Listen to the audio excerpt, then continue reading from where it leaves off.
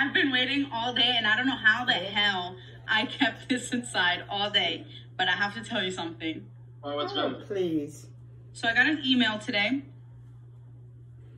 I kept it inside. You already tell him. Your visa application was approved. The application? Your visa application was approved. You lie. For real. I've been holding it all day. The application? Did you get the visa? Oh my gosh. I already cried enough. I'm not going to cry now.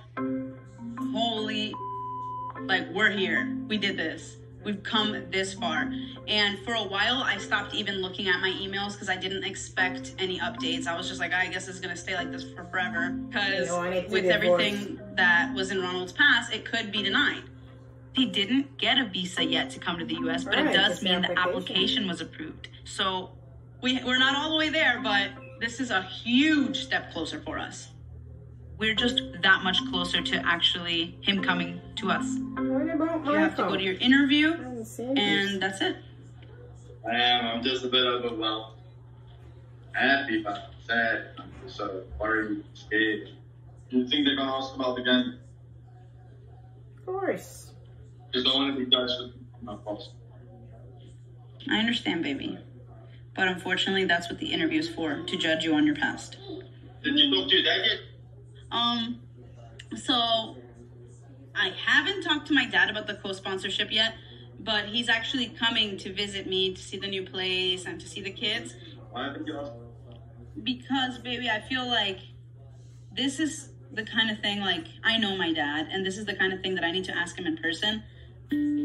Ronald and I applied for the CR1 visa, which means he gets a green card before entering the US, and he needs someone to sponsor him here, meaning to take complete responsibility for him financially. I fall just under the income requirement, so I need a co-sponsor.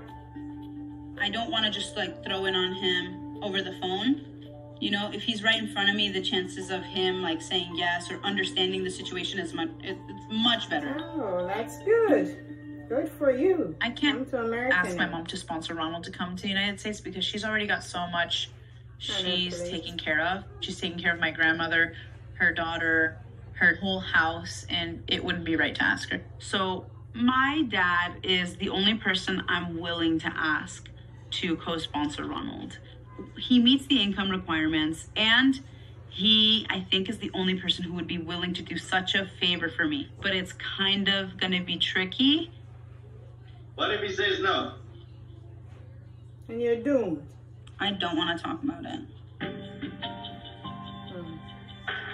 Yeah.